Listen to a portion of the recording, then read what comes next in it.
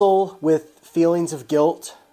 And if so, how do you keep feelings of guilt from consuming your life and sort of taking over, right? I mean, some of us have experienced that it's like the guilt can almost be immobilizing. So if that's you, stay tuned. That's what we're going to talk about. Okay, so how do you deal with feelings of guilt? Now, before we dive into this, a little bit of a disclaimer, okay?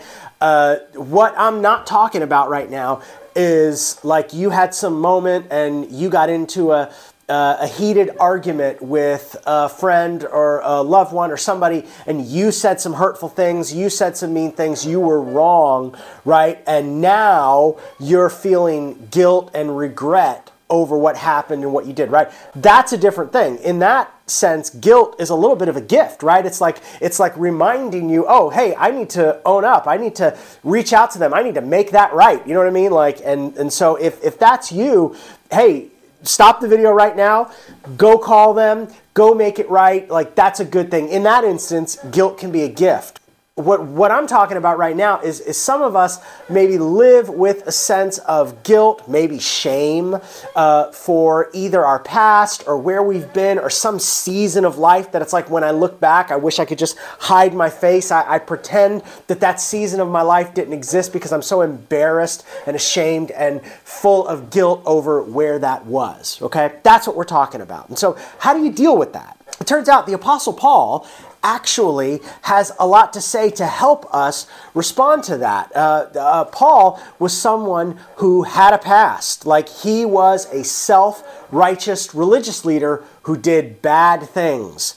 And then he came to know Jesus, and Jesus changed everything for him. And so he even talks about places in his life that he has such regret and even guilt over past actions, things that he had done in his past. And so Paul is sort of the perfect person to help us wrestle with this. And he says something in his letter to Christians living in Rome. So I want to read this to you. This is Romans chapter 8. If you've not read Romans chapter 8, it is incredible. But this is how he begins. There is therefore now no condemnation for those who are in Christ Jesus.